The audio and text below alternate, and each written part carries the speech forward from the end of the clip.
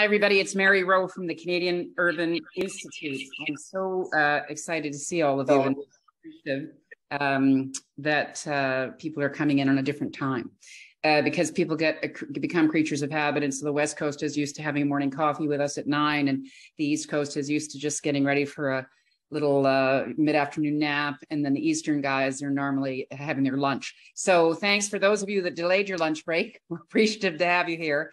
CityTalk has been running since late March 2020. And we were just saying backstage that we don't know how many of these we've actually done, but when we first started them, none of us knew what Zoom was. None of us knew what Teams was or any of these platforms. And now they're just part of our daily lives. And I work around the country and I go to various meetings, and it happened today. I went and did a session for the Board of Trade in Toronto, and a table of people came to speak to me about how important these CityTalk sessions have been for people practicing different aspects of city building and urban life, learning about each other, what's going on across the country, and then learning about aspects of city building that they don't know much about or that they know they need to know more about. And so I appreciate everybody continuing to stick with us and be part of these sessions. And we're very stuck on our format. We do them in an hour. We invite people from across the country and different perspectives to give us a sense of what's working, what's not, and what's next.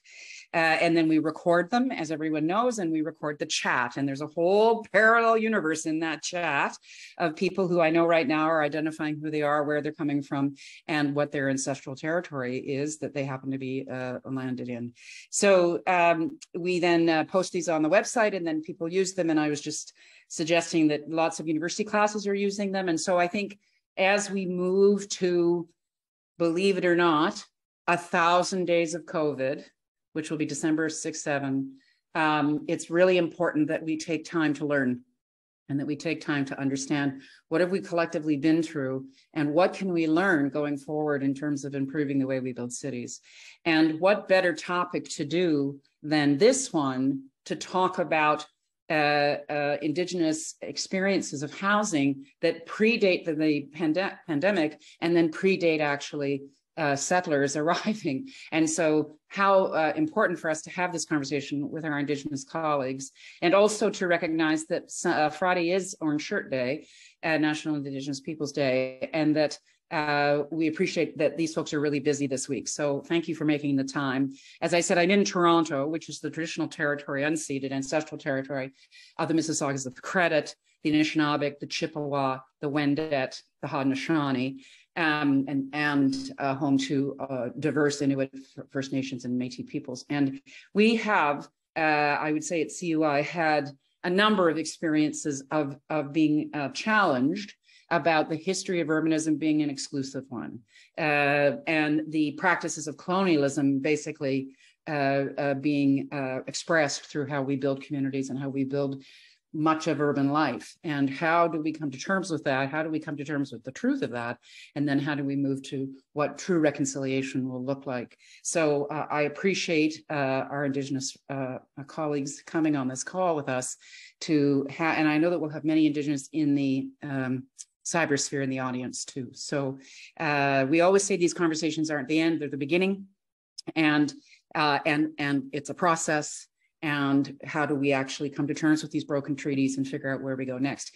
And housing is a pressing challenge in almost every Canadian community, but particularly in vulnerable populations, and a very particular specific kind of challenge that Indigenous communities are facing, Indigenous people working and living in urban environments or in community environments or in their traditional environments. So the conversation is going to cover all of that in an hour. Got it? So we're on it. These folks all talk fast. And if I could encourage you to use that little frame of what's been working, what's not, and what's next. A number of you have been involved with the National Housing Council, who has been reviewing the National Housing Strategy to figure out where it's been falling down or not. And there's been very specific focus there that the Indigenous community has weighed in on. So we're always interested in specific, tangible examples of changes that need to be initiated to actually make the housing system work more equitably and more effectively. So I'm going to go around the room if I can. I appreciate we've got people coming in from different parts of the country, off-grid, on-grid, hotel rooms, displaced, whatever. Some people recently retired. Sylvia, you're looking good. Recently retired, congratulations. And then some of us still in the trenches. So we really appreciate a diverse view. And I'm going to start actually with Sylvia, if I may. All the presenters' bios are put into the chat, as people know, so you can read great details about Sylvia. And I'm very pleased to have you come, Sylvia, to CityTalk and give us a perspective from your sense about what's working, what's not, and what do you think needs to be next around housing for Indigenous communities. Thank you very much. I probably want to start with a comment that where cities and towns in particular were built across this country, where people who enjoy rural environments and northern environments, quite frankly, they were settled by us. And people forget that. So the whole notion of urbanization or of housing should come from a framework that, why wouldn't we have picked the best places ourselves, and being displaced, dispossessed from that. And so I think as part of a bigger experience that Canada is having with respect to reconciliation, we need to know our history, and we need to learn facts and go back to some of those things. And so what's working is Indigenous people articulating the need for housing, where it should be, what it should look like. It may not look like everyone else's. It may look like a much more integrated community. It will have some space and place where we can practice who we are and remember who we are. What's not working? Most of the system isn't working. The fact that there isn't safe housing, that there's not available housing, that there's not affordable housing, that we're not planning for the future, that the costs of attempting to do any of this work is astronomical, that, you know, we have over, I mean, the number says we have over 325,000 people homeless in any given day. That number, I'm sure, is not accurate. That should be appalling to all of us in this country. And I think even worse than that is probably that 30% or more of that population are Indigenous. Yet we are only representing, you know, a little over, 3-4% of the population. Our population is growing and it's young. There are no opportunities for young people. There are no specialized houses. We can't take care of people who are aging or people who have mental health needs or the 2S LGBTQI plus community. And we need to do it. And we plan this forever. We've had experiences of success. And so why do we have to go through all the planning again? Sooner or later, it's literally hammers, nails, and concrete on the ground. And what should be happening next? There should be an urban, rural, and northern Indigenous strategy that the First Nations, the Métis, and the Inuit, who were given housing allocations, should make sure that builds start in the community with people being invested. And that, quite frankly, as part of reconciliation, that we look at allocations of housing certainly for urban Indigenous and northern people who are in our communities. And we have to go back to peace and friendship and making sure that basic needs are met. So that'll be my opening salvo, if you want. Sylvia, where are you calling in from? I call in from Toronto. I prefer to talk about the history of Toronto as part of the St. Lawrence and Great Lakes one dish, one spoon. That before, in the early 1100s, and all of the nations in that area got together and made a treaty of peace and friendship. And it was called one dish, one spoon, because this is all we have to live, and that we need to learn how to share it, that we need to be kind with each other. And in those days, they had already the prophecies that people would come here and that they would, and that we would need to protect the water, the land, the animals in particular. And of course, we know that that prophecy came true, and we should return to thinking about how do we live together. We don't have to be the same, but how do we live together? So that's where I come from. Thank you.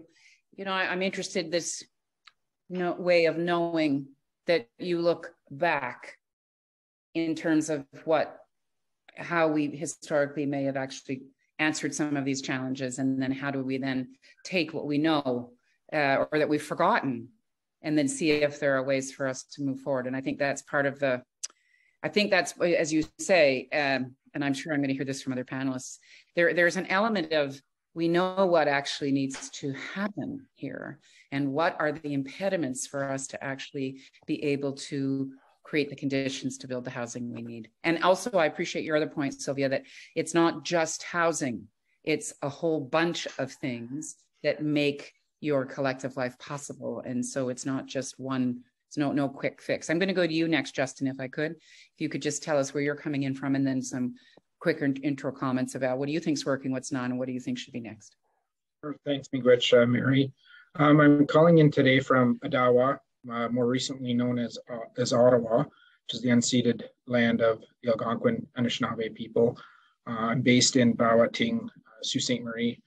I'm the CEO of the organization that Sylvia founded, Sylvia and others founded 3 decades ago, Ontario Aboriginal Housing Services. What's working right now is community-led Indigenous housing. And we know what works because we've been doing it for 3 decades. We have culture-based housing that is paired with culture-based supports to give people the help that they need to get to where it is they want in their own journey, in their own life's path. And we know that that's how you break cycles of poverty. That's how we break this intergenerational trauma and create intergenerational prosperity. So we know what works. What doesn't work is continued paternalism in its various formats, whether that is government-led and government-directed programs and services. We've tried that for about 150 years, and it's gotten us into the position we are right now. It also rears its head in the form of mainstream organizations trying to take the lead on solving their perception of what the issues are, and we know that doesn't work, and that in its ugliest sense could be a form of various levels of government contracting out a practice of colonialization, right? So we know that doesn't work. In terms of what's next, we're at a really interesting inflection point here where Canadians are understanding the hard truths, some of which include that the fact there are more Indigenous children in care right now than there were at the height of residential schools. Canada's setting itself up for another apology in the next 2 decades to those children who have been taken and are being taken from their families, from their communities. We know that the Murdered and Missing Indigenous Women and Girls report mentioned housing 299 times, both the lack of which being a contributing cause to violence and the provision of which being a hopeful contribution to a better place for everyone. So if we can get to that point now, and this has been called on, and I'm going to repeat Sylvia's call here, we need a for Indigenous, by Indigenous, urban, rural, and northern housing strategy for the 86% of Indigenous people who live in urban, rural, and northern areas. And this is a really good opportunity for Canada, who has been saying the right words for a number of years now. This is a really good opportunity for Canada to work in partnership with us to actually action those words. Wow. I'm sure there's going to be a lot of moments in this session where we're just going to have to take a bit of a breath. Justin, I'm interested your comments about that you have a model, community-based, led by the community, designed by the community, managed by the community, wraparound supports offered by the community. And I'm interested what your reflection is about, if we know that model works, what's preventing us from actually implementing it more robustly in other communities, let's say? Well, that's a really good question, Mary. We've shown that this works. And I suppose that's more of a question for Canada as to why they're not doing it. We've been pushing on this for decades and decades, and whether it's a fear of change, I'm not really sure. But as I mentioned, this is an opportunity for everyone to walk together. You know, I have a question about this, about whether, then I'm going to come to you, Margaret, and then Marie, you'll do cleanup on this. If part of it is scale, because and I'll just throw this out there and we can all have a go at it when you're all finished doing your intros, whether or not, because housing historically in Canada was built at, large scale subdivisions, the army built housing years ago, is part of the dilemma is that we don't have systems to support at the community level. I don't know, I'm just throwing that out. Think about that, Justin, and we'll come back to you. Margaret, I'm going to come to you next. At you're in the nation's capital, I think, or you're in Canada's capital, whichever nation that is. I think you're in Ottawa in a hotel room. Thank you for making time, because I think you've been on the Hill with the Housing Renewal Association all week, right? We have been, and one of the pleasures and joys of this talk is that I've been working with Justin all week, and so he kind of stole a little bit of some of the common themes that we've been talking about, so I won't reiterate them. And of course, Sylvia, as one of the chairs of the National Housing Council, has had a lot of work with our community in terms of creating the recommendations that went to the government around some of the gaps in the National Housing Strategy. So just to keep it formal, Ne'it, hello, in the language of my Tsimshian ancestors, and Shagwalgalak, which means our fire is lit. Welcome. We encourage you to come and sit with us. So thank you, Toyaksim. Thank you, everyone, for being here. I think probably the most important thing for me is that I flew in with Jagmeet Singh to come to Ottawa here earlier this week. And, I try to be very respectful of our elected officials, that they have a right to their time and their privacy as well. And I grabbed the last 10 minutes of our flight to slap him with our annual report, the Aboriginal Housing Management Association's annual report. You guys can find it on our website at ahma-bc.org under resources and reports. Our title was called Advancing Human Rights, and Marie will speak to this a little bit more later. But one of the things that we've really, really struggled against that hasn't been working is helping Canadians understand that Indigenous rights are human rights, that housing rights are human rights, and that the old cliche of government, one of the barriers to why we don't get things moving in an efficient manner beyond your scale question, is the reality that I think it's very comfortable to believe that we as Indigenous peoples, we as not-for-profits, lack capacity in some way, shape, or form. And so one of the things that I am particularly fond of in our annual report under Advancing Human Rights is the ability to allocate numerous pages of that annual report to the economic strength and capacity of our providers, not of AMA, but of the 55 housing providers that have been in our province in BC for over 50 years, that have demonstrated their economic capacity, that have demonstrated their professional capacity, that have demonstrated that they get the gap between distinctions-based strategies and urban Indigenous strategies. And so that's all encompassed in that annual report. And I wanted to get it to Jagmeet because I wanted to kill the argument before it even started that there might be some capacity issue with Indigenous peoples to meet the needs of their own communities. if there's any capacity issue, it's strictly a funding issue more than anything else. I mean, other than what the world has witnessed since COVID, you know, with the economic crisis and recruitment and retention and all those things. But what I will say, my personal connection to this, and I've been doing this for over 28 years, and I tell everybody, my daughter's 29, and she'll laugh if she's listening. I always tell everybody that my daughter's first word was not mama. It in fact was AMA, because I've been fighting for the Aboriginal Housing Management Association for 28 years. We just celebrated 25 years. And recently, over the last 5 years, this November marks 5 years since the first National Housing Strategy was launched here in Canada. Noticeably absent was the inclusion of Canada's Indigenous peoples, full stop. Layered within that is federal government's ongoing failure to recognize urban Indigenous peoples and their inherent rights that we never ceded simply because we are dispossessed from our direct connections to our distinctions-based communities. And I'm one of them, in particular, being a 60s scoop child. I don't have my cultural connection, but I do still have my inherent rights to self-determination. But if the world didn't recognize the complexity of issues that we as Canada's First Peoples continue to face, most certainly the affirmations beginning with Kamloops, 215 last year, rising to well over 10,000 affirmations of the children that never made it home.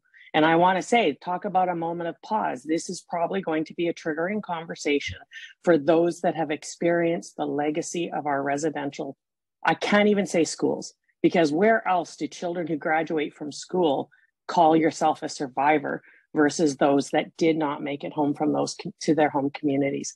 But that backdrop illustrates our ongoing vulnerability as Indigenous peoples and the deep emotional responses that, you know, that we have to Canada's ongoing failure to include us as the dispossessed from the distinctions-based focus.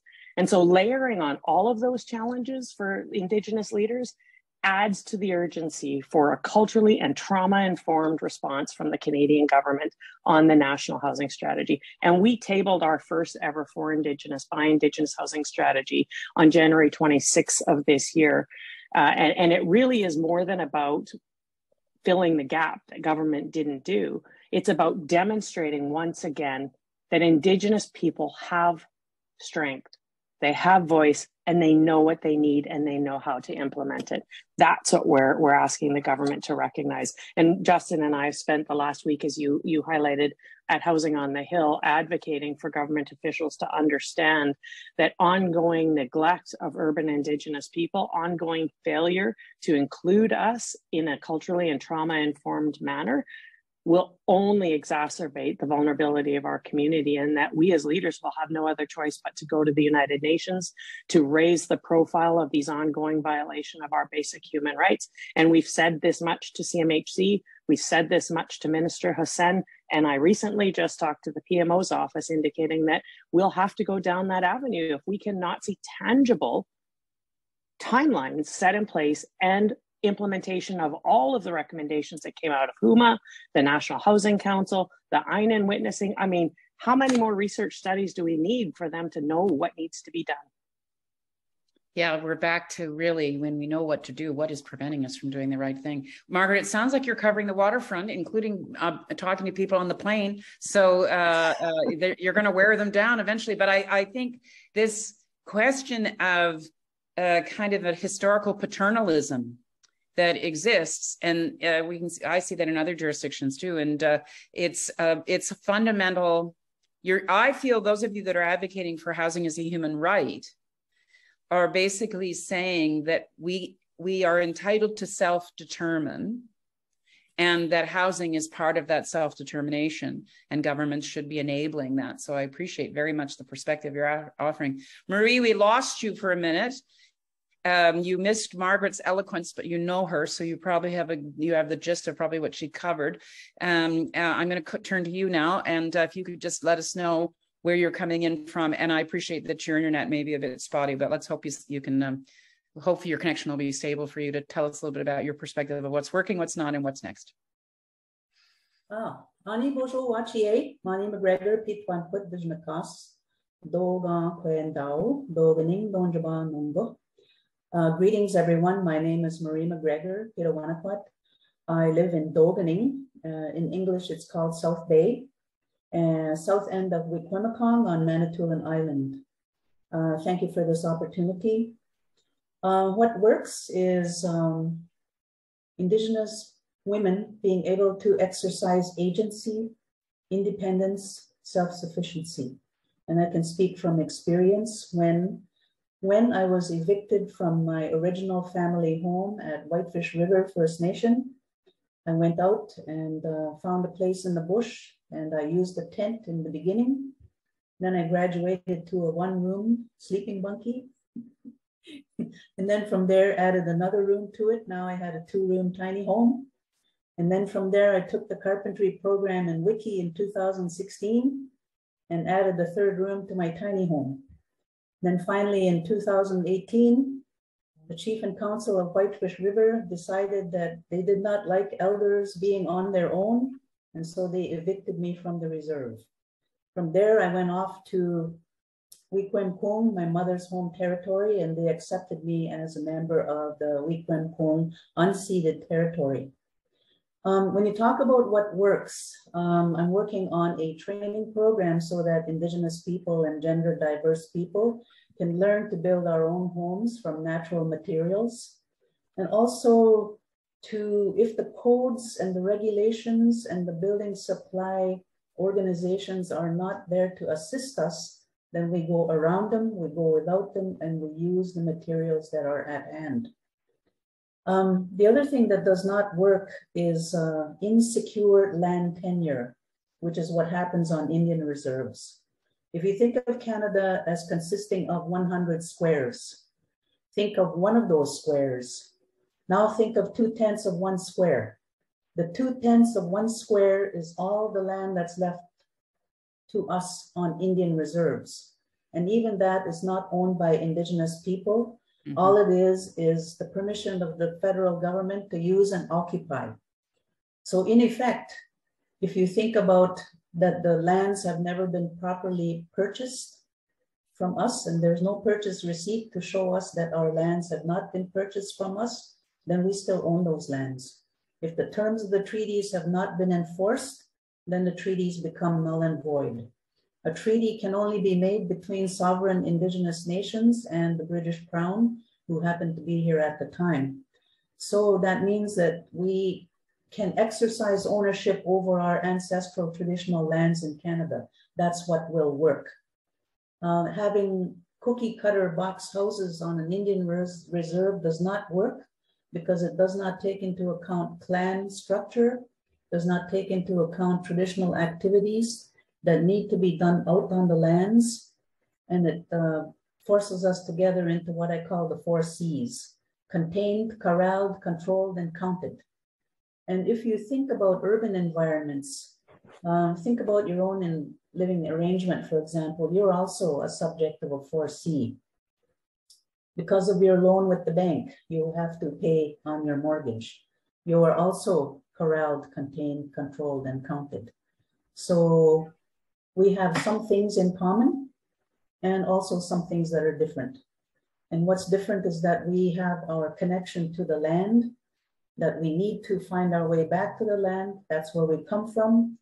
And the earth itself is a living organism that's alive and that brought us to life. And so that's how we see our lands.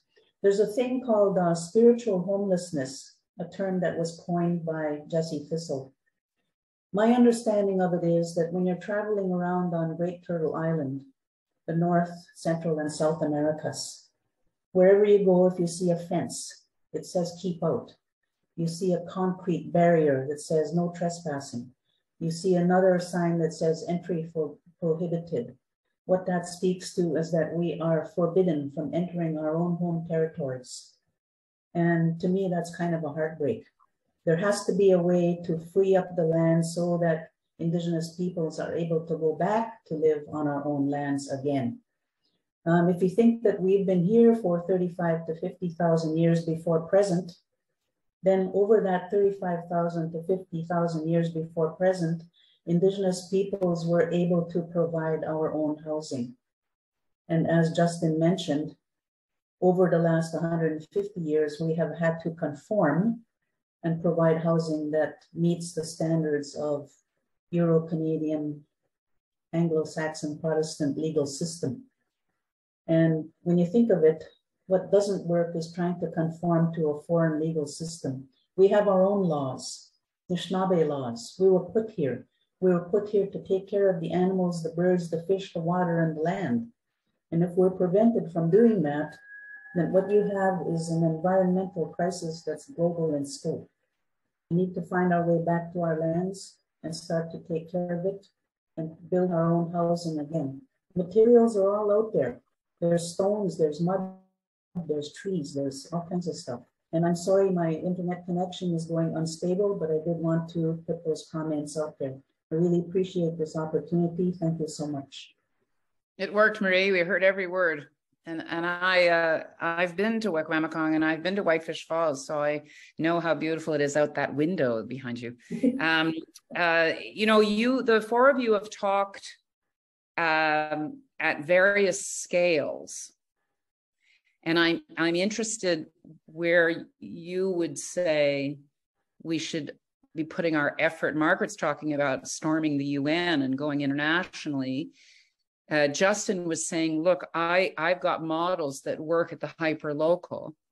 Sylvia, you toiled in this vineyard for a long time in terms of trying to get federal and provincial policies to actually line up. And Marie is giving a really profound call out to creating conditions for communities to solve their own housing challenges and to not have these rules. So I'm wondering, Sylvia, in terms of your, you know, this notion of intervention points in a system, I'm kind of stuck on it myself as I think about how we contribute, where we contribute. If you think of the next couple of years, Sylvia, where do you think the greatest opportunity for change is going to be?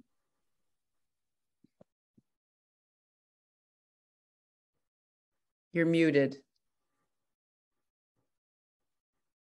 Everybody should just open your mics, guys. Justin, open your mic. Marie, it's just us now. So just open your mics and you can all chorus in whenever you feel like talking. Go ahead, Sylvia.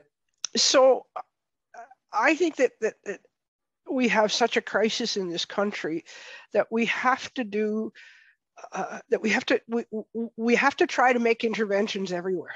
Yeah. Small municipalities or large municipalities or towns need to identify, along with provinces and territories, where do they, and I'm going to use parentheses, own land?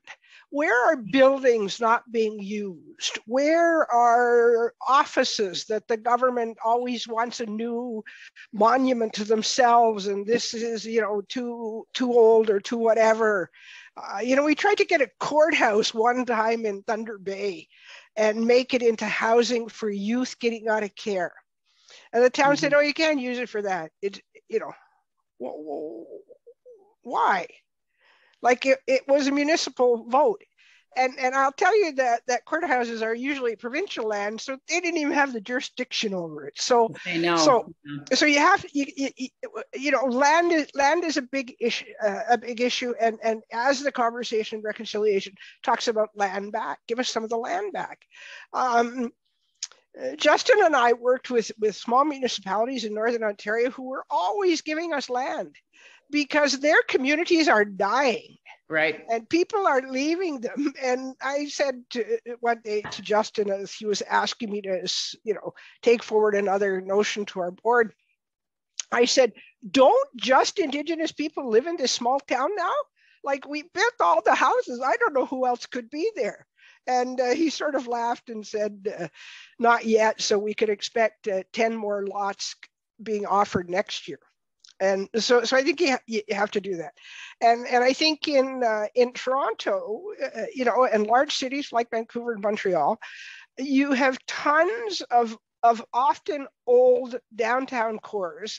All those municipalities are interested in revitalizing their core and putting families and putting, you know, young, hip, you know, 2S people and all kinds in those will bring that back. And so I think you do it. I think provinces don't, as they cut back their bureaucracies, don't have the interface to manage a number of these issues. Right. And don't have people who are skilled actually in urban planning or northern for that matter. And I make no apologies to anyone who's listening who does that work. But provinces have to get in on this as well. They have lots of land tenure and responsibilities to build housing. And, you know, I was amazed at how quick the federal government could get $10 childcare across the country. I mean, Ontario was the last to hold out, but did it. And so it's possible to do. Mm-hmm. And the federal government has to go back. It had a very significant role up until the 1980s in actually providing for supports and transfers for housing, and they have to get back in the business of housing. Mm-hmm. But the other side of this intervention is that I was intrigued by your notion of scale, because I think really in Canada, regardless of where we live, we are a bunch of small communities.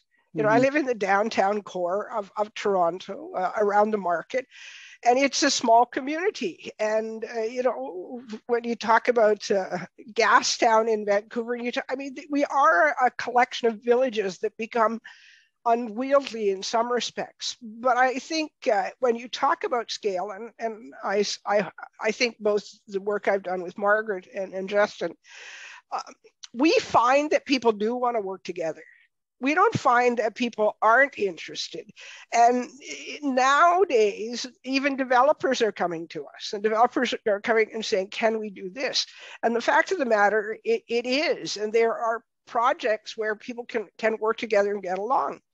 And but at the basis of this, Margaret, I think, raised one of the issues, which is whether or not they think that we have the skills and the knowledge to go through the experience. But the other thing is that fundamentally people have not decolonized, that individuals of us don't look at what do we have to do, and we have to do it too, because we're used to. Mm-hmm. You know, I come from the Mohawk Nation, the Iroquois Confederacy, who chose not to make an agreement with the Crown using the words great white father or king, but rather we will be brothers. Now, pre-consciousness in European history about the role that women play, which both Margaret and Marie have spoken to, but that we would be equal in terms of that word brother or sisters and going along on the path together. And I think that there is this enormous change societally going on in the country, and we have to make amends, which means we cannot do the same things the same way. And so let's start to look at how do we create a series of villages in communities or metropolitan areas where people can feel like they belong and they're not just outsiders and we're not just parallel playing. Well, and that's the truth in Truth and Reconciliation. And it's more than just a day on September 30th. It's about enacting change at all levels of government and all levels of community before we will actually see successful implementation and sustainability of the solutions that Justin talked about, that we've already evidenced for 39 years in his organization, 25 years in ours, 50 plus years in many of the Native housing providers. That's the funding programs that most of our providers across Canada were funded under initially. They've been on the ground for 50 plus years, and we can evidence that we've had that capacity. But Truth and Reconciliation is about letting go of those old myths, letting go of the stereotypes and the common belief that Indigenous people lack capacity or lack expertise. But the other piece, and I'm just going to touch on it with Sylvia talked about all levels of government. I was just at the UBCM, the Union of BC Municipalities event 2 weeks ago. And what I heard loud and clear from mayors and councillors from across the province of BC was that the federal government simply has not stepped up to the plate of the last 20 years, which makes sense since they got out of the housing realm, in any way, shape, or form to help alleviate the crisis that we're in right now. And that includes more than just the bricks and mortar of housing. We have neglected infrastructure. We have communities where if the river freezes, 150 homes are isolated from access to medical services, food services, their basic heating and electric supplies could be cut off. I mean, and they're stuck like that until the river thaws. And yet we have yet to address how to get them their utilities in a way that could sustain their weather environment. So there's a huge intersectionality at all levels of government needing to collaborate to provide the more holistic solutions. And Sylvia talked about the whole land back piece. Land back isn't just about a distinctions-based focus. It's about recognizing that Indigenous people are inherent rights title owners as well, and should be included and factored into those discussions when it comes to land back conversations. I mean, you really do have to operate at multiple levels here. I can hear that. And the land back notion, at least there's a tangibility to that, I think. You know, it gives a government something to focus on, like find the land that you have. As you said, Sylvia, we know examples across the country where there's a piece of land that's owned publicly that's sitting doing nothing. And the question is, could it not be made available? Justin, you have really doubled down on this. It must be something to have the same first name as the Prime Minister. Every time I heard Sylvia talk, I had to think, which Justin is she talking to? She could be like Margaret talking to the other Justin on a plane. But, you know, when you're focusing on I'm sure you've talked with him too. When you're talking very tangible supports, Justin, have you tried to hold all those things to be true? Somebody in the chat is asking what your general views are to the income. Did anybody see this? I'll see if I can find it again. That there's an initiative that's been done around distributing income, and whether that's an intervention point, or do you think it's better to just do some projects, get some models? Go ahead, Justin. Give us a sense. Yeah, sure. Thanks, Mary. And I'd love to debate the other Justin, as I call him. The National Housing Strategy, he was quoted as saying, no relationship is more important than our relationship with Indigenous people. Yet there we were at the back half of the National Housing Strategy and leaving out 86% of Indigenous people. That was almost 5 years ago. Yeah. In terms of, I'm not sure. Justin, why did that happen? Again, that's probably a question for Canada, for Mr. Trudeau. But what I can say in terms of scale is that we are absolutely ready. Mary, the federal government has been out of urban Indigenous housing for almost 29 years now, when the urban native housing programs were gutted. And the federal government has not returned in a meaningful way to urban Indigenous housing since then. When you talk about scale, I call bunk on that. And the reason why I do is because, for example, in Ontario, we have 35 urban Indigenous housing providers, 30 friendship centers, almost 30 Métis councils, 10 Ontario Native Women chapters, plus many more local councils, that despite the federal government's exit 29 years ago, our own organization, for example, we grew from serving 0 people to today serving 11,000 people. And that was without the federal government support that we need. So imagine what we could do together.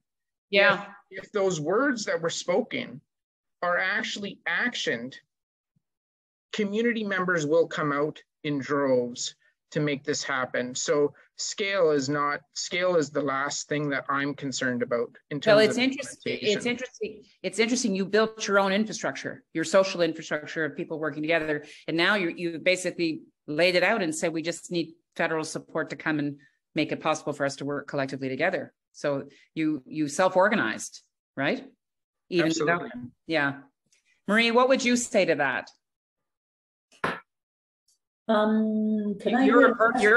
You self-organized in terms of when you described the different stages that you've taken post eviction, but in terms of what Justin is suggesting, I think what I meant with scale was more that we have a housing system that built big suburbs, and that we don't seem to have a housing system that can build in smaller increments. Maybe I'm wrong about that, but maybe there's an opportunity for us to have the Indigenous experience actually create more and more I'm assuming, but maybe not always, Justin. I was going to say not-for-profit housing, Indigenous-led housing, but we know there's a for-profit developer working in Vancouver, so maybe it doesn't have to be either. But Marie, what's your sense of what the next step would be that would be to support the community that you're familiar with? When we're talking about housing, I keep coming back to agency and self-sufficiency and independence. For instance, if you look at the homeless arrangements that they have been able to make for themselves, they're living in tents. And unfortunately, the media calls those encampments. They're not encampments, they're villages. And the other problem with terminology is that the lawyers called my tiny home structures. They weren't structures, it was a home. So the terminology is also very important. And so what needs to happen is for Indigenous women, particularly single parent women, also the seniors, and also those who are getting lost in the cities, need to be able to learn how to build our own homes again. In pre-colonial times, Anishinaabe Kwek were responsible for putting up the homes. And it was the Anishinaabe and Niniwak that were responsible for defense and protecting territory. So we have a history of being able to provide our own housing. So what I see is first the training to be able to learn how to do these things. We also need the land back in order to have a place to put a home. You can't talk about housing without also talking about the land. And unfortunately, in Canada now, we have a situation where real estate and housing is so financialized that you can't even begin to talk about it without thinking about, oh, we need to go and get a loan at the bank. Oh, I don't have a good credit score. Oh, I can't afford it. And how many people does that leave out? When in fact, if you exercised ownership over your own Indigenous allodial land title, which exists in 99 8/10% of Canada, then that's the beginning. Then women, I'm thinking of women in particular because that's who I am, can learn how to build our own homes again. And I'm not excluding anybody. Anybody that wants to learn how to build their own homes should be able to, and get the trades training to be able to do that. We kind of know how disrespectful the trades industry is to women, to gender diverse people, and we need to overcome that. We also know how much of an obstacle the building supplies industry is. When you think about the cost of building supplies that tripled just during the pandemic time, that put it out of reach even more of the ordinary person. And I keep thinking about the person in the tent in the city. That person exercised agency. No, it's not a 2x4 home. No, it's not stone. No, it's not masonry, but it is a framework with a cloth cover, and they are able to get shelter from the elements. For them at that moment, that's their home. You know, I see those things as homes, and I see the places where they collect together. Those are villages. You know? And like Sylvia said, cities are not just cities. They're places where Indigenous peoples lived for thousands of years before present. And also we were able to provide for ourselves in that period. Why can we not go back to providing for ourselves? But for now, we need the codes and bylaws to make way for Indigenous people. We need some kind of assistance to get it kickstarted and off the ground and working.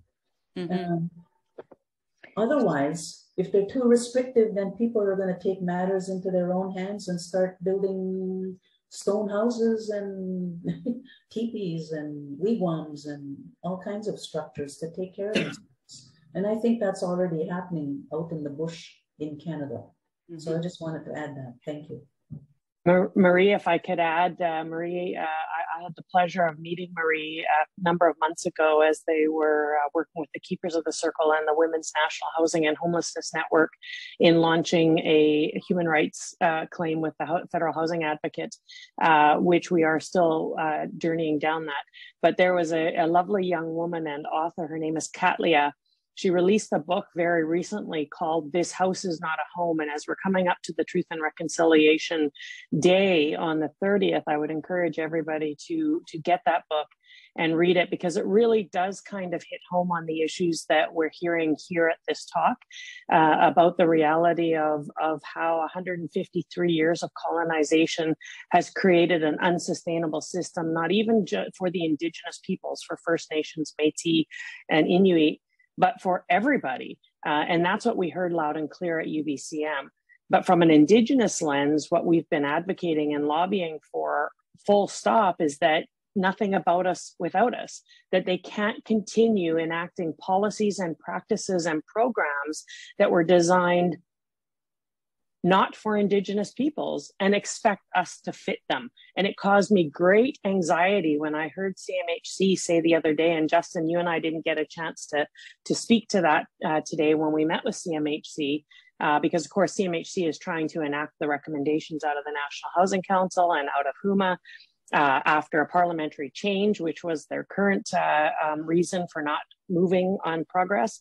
Their answer was, well, in the meantime, we're going to ramp up availability of existing national housing programs to Indigenous populations. Mm-hmm. But the reality is, if you're creating funding models and housing program models that were not designed with Indigenous people, for Indigenous people, there's a high percentage that those solutions do not meet the basic core cultural trauma-informed needs of Indigenous peoples. And that's what's been failing. And so we're seeing government continue to make the same mistakes they made before they got out of the game 29 years ago, as Justin said.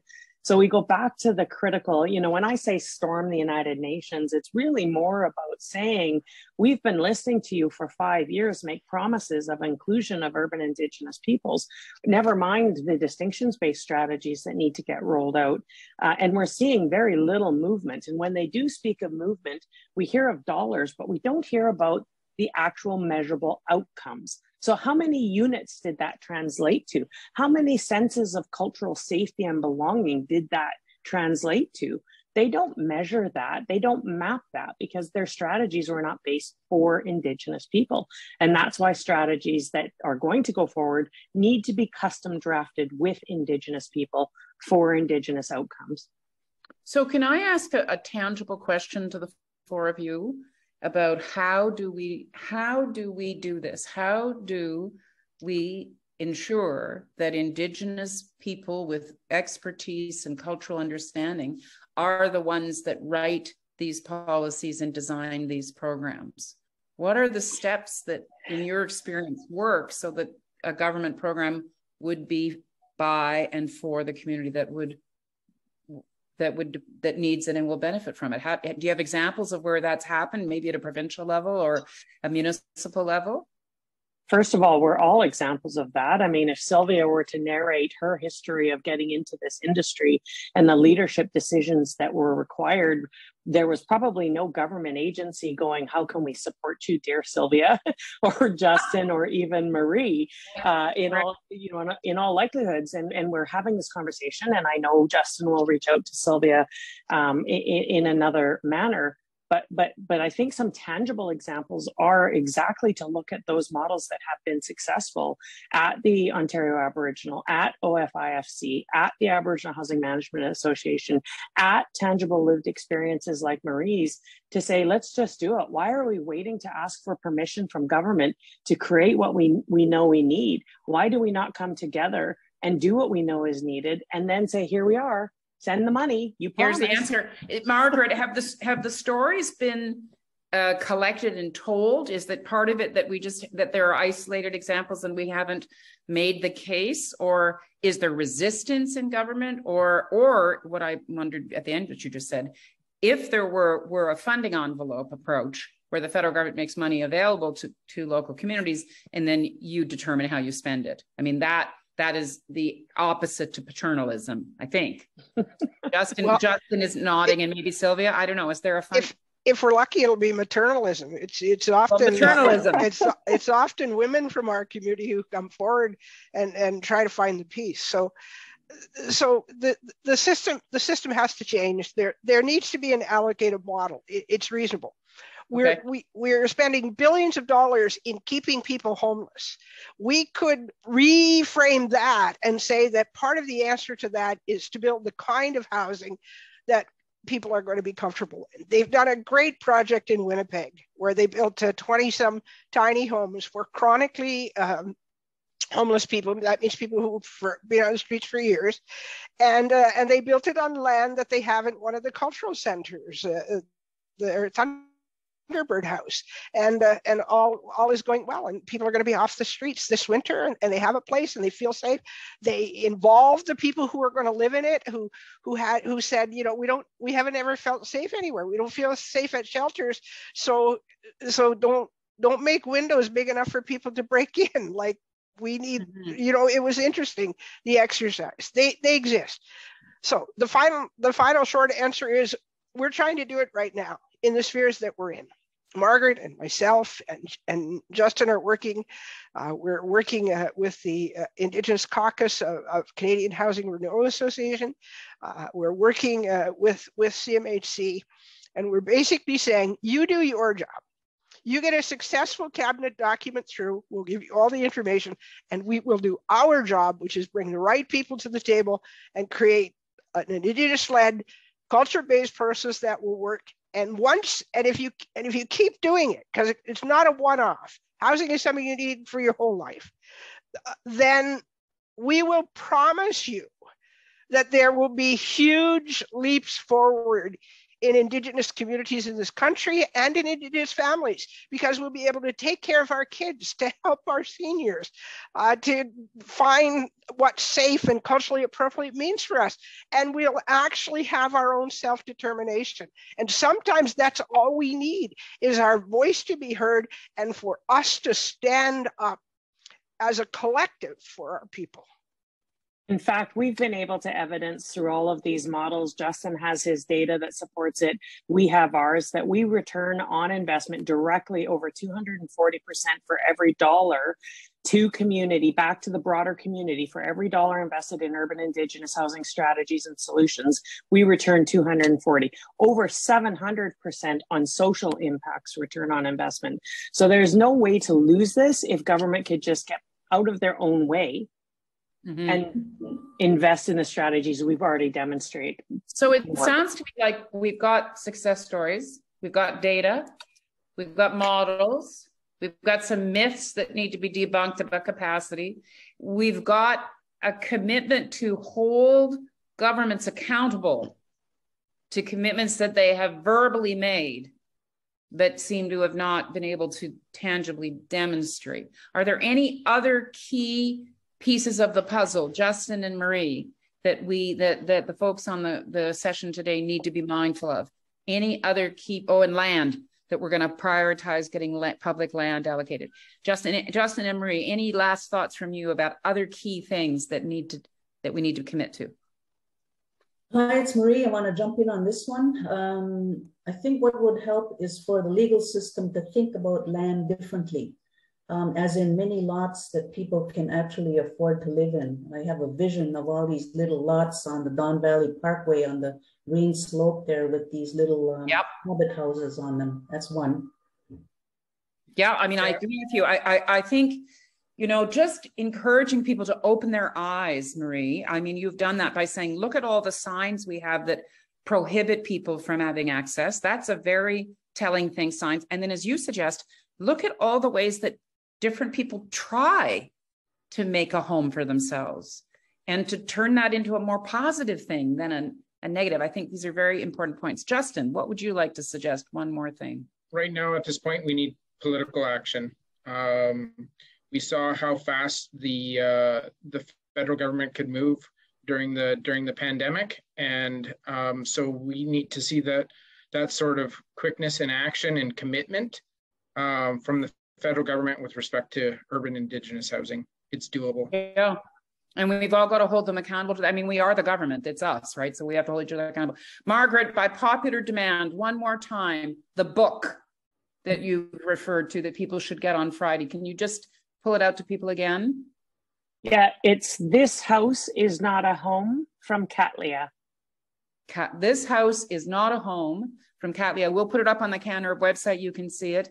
Thank you so much for joining us, Sylvia, Justin, Marie, and Margaret. Really, what a really privilege for us to be able to have an hour with you and for us to think and reflect now. And as you suggest, not just on Friday, every day, in terms of actually putting into action what our truth and reconciliation process needs to be in this country. Really, the four of you were a great inspiration. Thank you so much for sharing the time. Nice to see you again.